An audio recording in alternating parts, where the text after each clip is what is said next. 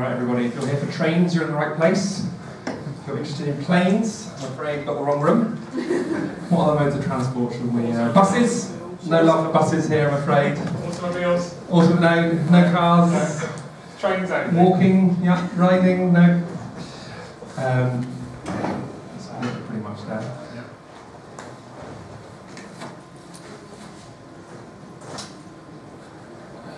Right, so let's begin.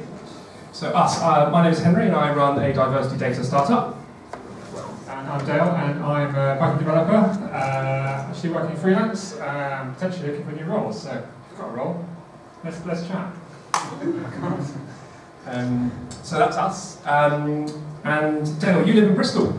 I live in Bristol. I just moved into Bristol, bought a brand new house, place called St Werburgh's. The most exciting thing about my house, apart from the fact that it came at quite a good price, was it's near a train line. We're about 100 metres from a train line in red, and even better than that, that's a life-size train. Life-size train, not to scale. Not to scale. I've never seen one of those actually come by. But you get a direct line of sight from the lounge window to the train line. So as a frequent visitor to Dale's house, that is his front room right there. And that's the view. Sorry for the mess. Yeah, sorry for the mess. He just moved in, and yeah, he's going to get rid of those grills. Because it's not a prison cell. It's not a prison. Right. So that's zooming into the window, and if we open the window, there's the view. And if you wait patiently, or every 5 minutes, you can see, yeah, if you look straight ahead, there's the train line, we're just making out. And the train This is not a real photo, again. What? Oh. And there's the other, you also get behind that kind of lovely, what type of tree it is, like purple tree, you also get, not a purple train, No. but another view of the train line. And I'm sorry that we couldn't make the rendering work behind the tree. And there wasn't a budget. Okay, so with the train going past every few minutes, you wondered? I often wondered, for every train that goes by, kind of what's the story of each train? Where does it come from? Where's it going? What type of train is it? You should tell. All that kind of thing. So I was kind of curious, and I looked for an answer to that. Anyone that kind of knows a bit about or is interested in kind of trains and train data, you might know the Real-Time Trains website, which provides the answer. My train, the bit I can see is between two stations. In between two stations there is a junction where the track kind of diverges off. And you can look at the Real-Time Trains website specifically focused on that junction. And I'm 30 seconds down the track from that junction. So more or less you can kind of work out what's going to come by at any point. And that might sound great, and when we first saw it we thought this is great, but quite quickly, especially when I was visiting one weekend, we got fed up. For three reasons really. First, we had to keep on pressing refresh for every train that went by. They're working out the correct order. So again, anyone that uses trains will realise that they don't often run as expected. In fact, the particular problem with this output is that it is displayed in chronological order according to the planned departure time. Delays. There are delays sometimes. So as we can see over here, where you can't see, but I'll take my word for it, we've got there's a train in the middle, which those trains should come in order 1, 2, 3, but in fact the middle one is due to come first, because the other two are running. The first one's running late. But it's actually more complicated than that, because even if the trains are in the right order, sometimes there are trains that never actually turn up. Ghost trains. So obviously looking like trains that are kind of cancelled, passenger trains, but this is a particular problem with freight trains, which are often booked to run at a particular time, but only run when there's enough kind of freight to be pulled from A to B. So this kind of, presumably coal train, was going to run from Bridgewater to Crewe yesterday. Well, I wasn't waiting for it to come by, but if I had been waiting for it to come by, I'd have been disappointed, because the train only runs when the customer, the coal company or whatever, decide they want to run it. So that actually never happens. So we've got to filter out those trains from the output. All gets a bit kind of annoying. So we, as problem solvers, as entrepreneurs and developers, we thought, well, we've got to have a solution for this, surely. We can do better. And well, we did find it, didn't we, Dale? Well, we did find it, yeah. Sort of. What we did find was, well, we might recognise a kind of board like this. In fact, anyone that's travelled by train here will probably recognise it being at the train station. This one isn't at the train station. This is in someone's house. You can buy these boards and put them up in your house. Who would have thought there'd be a market for that kind of thing? It's obviously a lot of train gigs. Wow. Well, that's a lot cheaper than the railway buys and quotes. Well, it turns out that there appears to be a market. This fantastic website that looks like it's sort of from 100 years ago can serve your needs very nicely. They're sold out. They're sold out right now. They could, in theory, they could, but it's a bit dear. You know, it starts at 300. I think that says plus shipping, parcel force 48 if you need it immediately. You need your train hit immediately. So that's out of budget. That's out of budget, but not only is it out of budget, it's got some other problems too. Yeah. So at the time of when we looked into this, it wasn't exactly a plug and play. You bought the board, waited, for it to turn up by parcel force or other couriers are available. Then when you got it at home, you had to take the back off, connect some sort of cable to the back, have a Windows computer, go through lots of kind of setup stuff, make sure you've got the right drivers installed for the Wi-Fi, type in your Wi-Fi, and then you finally get to the point where you can select a station that you want to replicate. And even then, I don't live out of station, I live between two stations, so that wouldn't quite have worked. But yeah. So we thought, well, surely we could do better. Surely we could open source a train board. This data's out there. Can't be that hard, can it? And we think we actually got the tools. We've got Raspberry Pis, and we've got Python. But then the question was, well, when? Yeah, so we both kind of had day jobs. Running a tech startup it's no easy feat. And as it turns out, working in open data isn't always out either. So we're kind of quite busy. We kind of thought, when are we actually going to do this project? You don't live in Bristol. When are we going to do it? So we decided that we would go on a hack holiday. What better place than to build some kind of information display for a train that go right past my house than going to Madrid.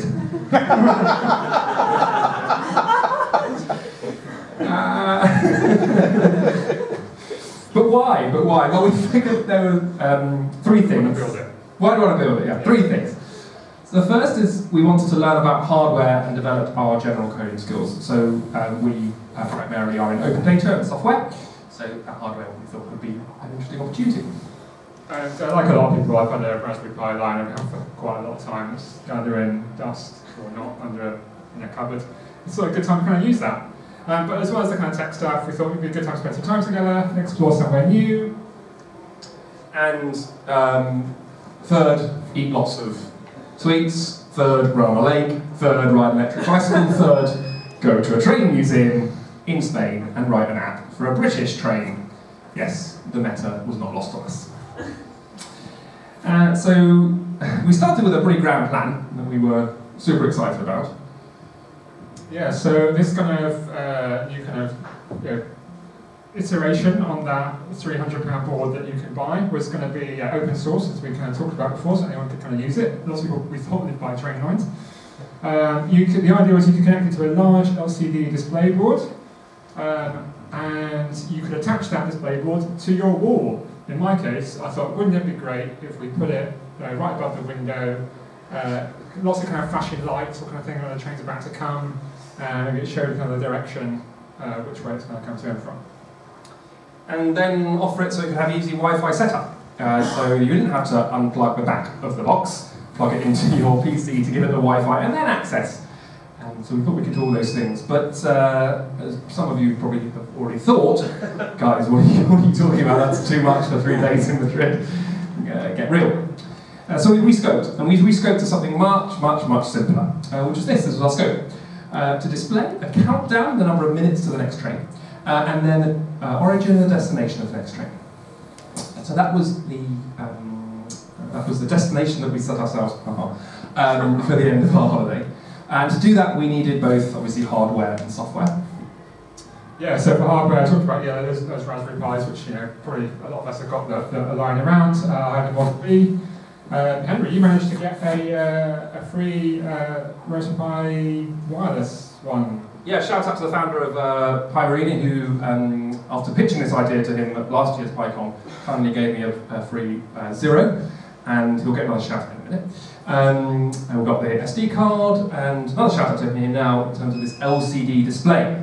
So we were inspired by Kirk's talk last year on trains, and he was using InkyFact, which is an electronic ink display, but they weren't available when we picked up this project. So instead, we bought this Display Otron hat that I'm going to tell you lots of technical details about in a couple of minutes. It clips right back. It clips right onto the GPIO pins of the Raspberry Pi, and if you've got like a Model B kind of type, it looks really well. It's more kind of flush than the smaller Zero ones where it all kind of sticks out.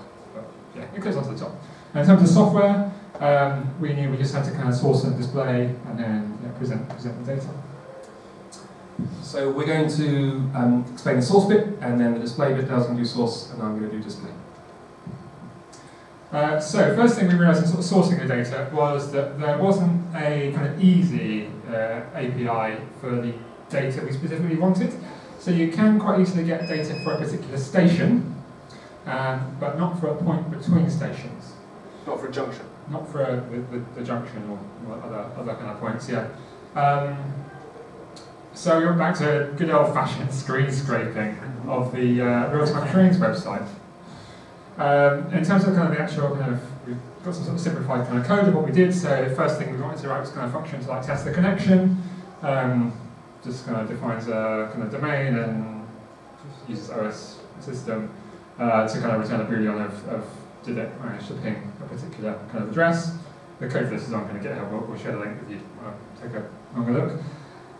Then we had to kind of generate the URL for a particular time of day to go to that site, get the all the trains that are due to come at a particular kind of point in time, and then we had to go pass the actual train data. So we had to take a line from the real-time trains website that represented one train and turn that into some sort of Python data structure.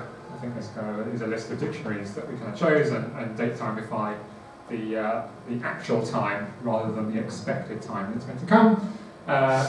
They have a habit of putting the time in 4 digits and then a sort of a fraction at the end, so like 1/2 representing half of a minute.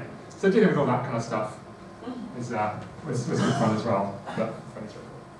And we had to also deal with the trains, the ghost trains, etc., etc. So there's Boolean here that the functions that I then wrote interpreted. So at this point, we've got a list of dictionaries coming through, or a dictionary with some lists in it coming through, and we need to display that. But in order to display, we need to turn the damn machine on, the Display Otron machine. So there's a library, very easy to use, that you can download and load into the Raspberry Pi called Do That. So to turn on the backlight, we just do the RGB, and that turns it to bright white. Then set the contrast so it's nice and clear, and then display connecting. So on boot, the Raspberry Pi sends a command to the hat saying connecting. Cool, it's saying something now, that's done.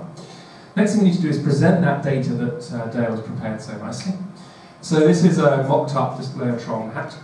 So before taking you through kind of how it displays, let me just run through how this screen works. So it's 16 characters long, times by 3. And it accepts string inputs.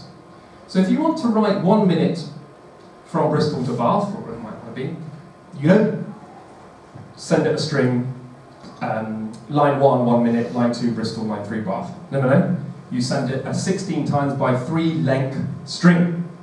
So therefore, to display what I just showed you, you need output in output to do that. So I wrote a function to do the panning. Turns out that in Python 3.6, the F format, the F in front of the string, can do this magic much more easily than I did it. But refactor. And another refactor.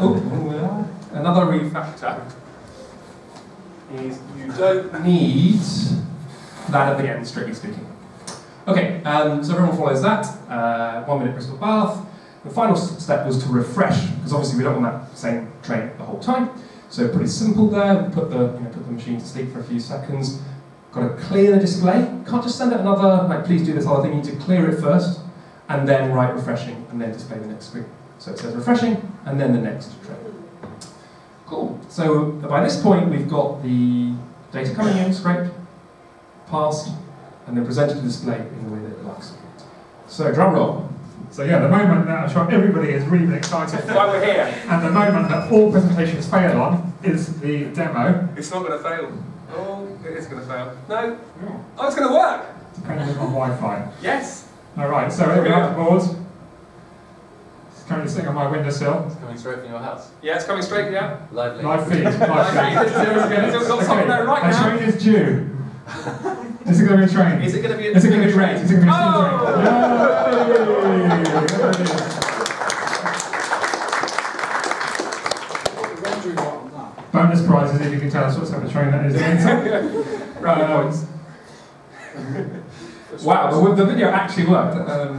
That's a prize. So, hopefully you've learned something about trains, something about scraping data, interpreting it, and presenting it. But we want to leave you with three kind of almost high-level takeaways that we have, two and then one shout, that we have from this project. And the first is to challenge yourself to learn through a side project. This time last year, we got this advice, and yeah, it was really, really great. I learned much more about test-driven development than I ever knew before, and kind of got to hear lots of Dale's experiences in terms of his own coding work that I would never have otherwise. But I think that the key point is not to just do it on your own, because frankly it's bloody lonely. Get a friend or two. You don't have to go to Spain, but yeah, do it. Yeah. Once you found sort of someone and a project that you're kind of interested in, carve out some time to actually do it. I'm sure we're all pretty busy. I mean, for us, like actually going on holiday, kind of made it a good kind of hack kind of event. Obviously, not all hacks have to happen on holiday. You can do it at home as well. But yeah, carve out a particular kind of point in time to work on your project. And before we get to the final takeaway, you'll be pleased to hear we've already got our next hack holiday booked. Scope TBC. Yeah, Scope TBC. If there are any PyCon organisers, we'll do another pitch for the next hack holiday presentation. Just try and get in there. Right, and the final takeaway is we'd love you to help us to improve this software. It's on its own little sort of open source or open company, open board. So yeah, github.com/openboard/open board. Bit of a debate whether to put a dash and capitalise, but you can get there for now. So yeah, that's it. Thank you so much for clearly appreciating this talk. It's such a pleasure to give it, and I hope we've left you with some inspiration to get cracking with the side project. Q&A? Of course, if you live near a train line, you're welcome to kind of download this code and use it. And yeah, we'd love to kind of hear kind of questions really. There is time left over. Yep. Who's got the first question? Karina. Not planted or anything. How did you know it was working if you were in Madrid?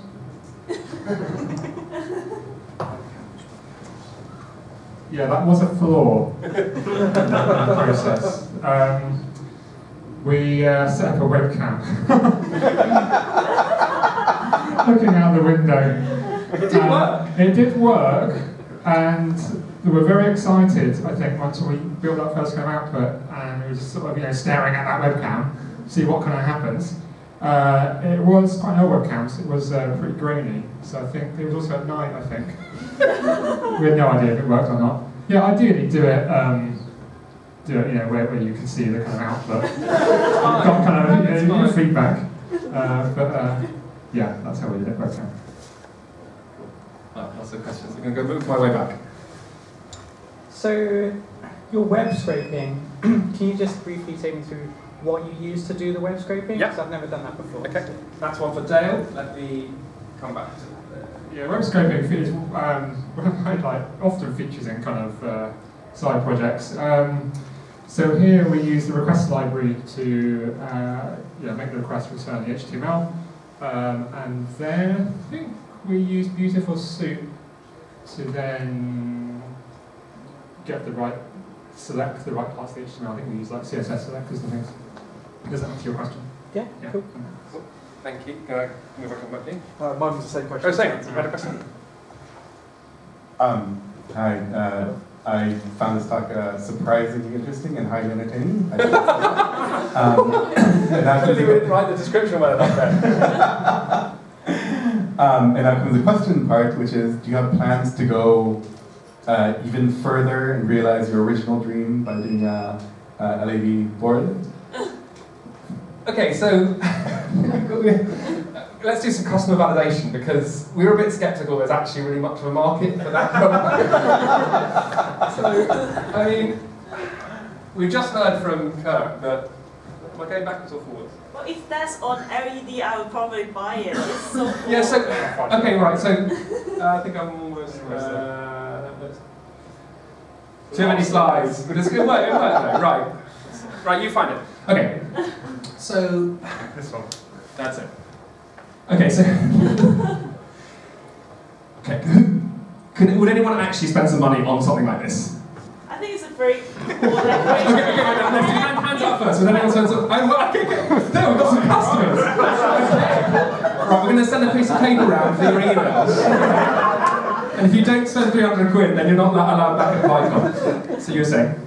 Well, if I'm going to catch a train, I want to see like how many minutes I have to catch the train. So like I would, maybe it's not for a train, but like maybe if it's TFL, like because I live in London, I can know like how, like can I catch that like ground or something like that. But how important is it to you that it like is on the wall and looks like a train board? Like, is that like critical? Well, I don't want to miss the train or the tube. I don't know. The customer is always right. The customer is right, but sometimes the customer would be happy with connecting an old LCD to a Raspberry Pi that refreshes real-time trains or... It doesn't look like a... It's a talking piece, isn't it? Yeah, it's the antique of the future.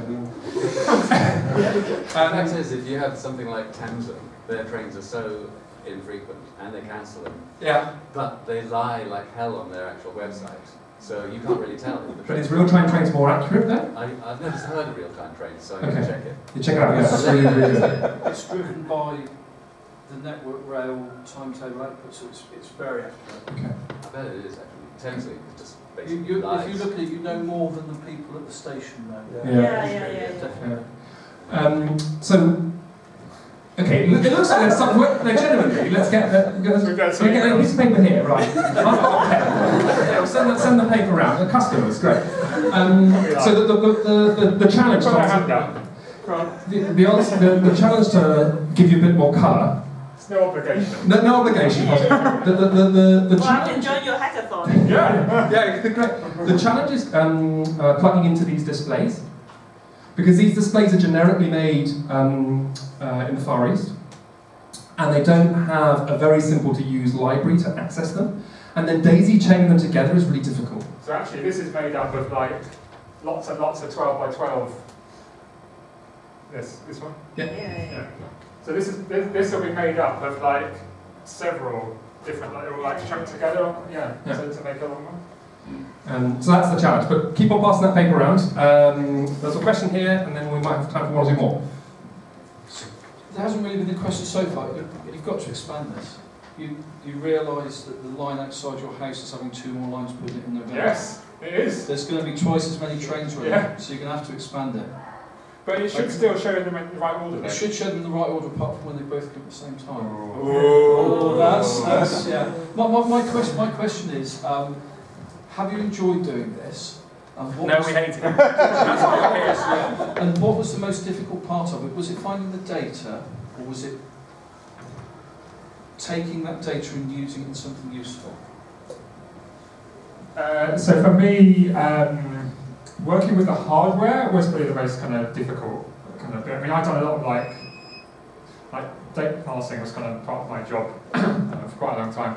So that doesn't phase me as much. If you're kind of brand new to it, the kind of scraping stuff might be more kind of tricky, so like obtaining the data, getting it in the right kind of format. But for everyone's got different kind of skills. But for me, it was, I think, like working with the hardware, selecting the hardware, doing the scoping on like what kind of display board should be buy first. Like should be spend a lot of time investing into spend a lot of time doing the drivers for like all these things. Or should, and that's why we kind of scale back to like something that actually plugs into the Pi. So for me, the hardware bit was the most tricky. Okay, 10-second question, and then we're going to break, and everyone else that wants to talk just come Have you forward. done this over Christmas? Because at Christmas, when you're screen scraping, you usually get like Rudolph the reindeer going across. We did have a problem when daylight savings time ended. That was a Madrid BST problem. Okay. Well, thank you so much, everybody. If you've got more questions or thoughts, come up to the front. If you've not already signed away your email address to be contacted for the rest of your life, how to buy these things, then please put it down. Who's got the paper now? We want to build something, by the way. We want to build something that actually, not that has to look like this, that wants to like, that could like meet your kind of specific use case as well. And make it kind of easy so you can be in our focus group. Anyway, thank you so much. Enjoy the rest of the conference. You've been great.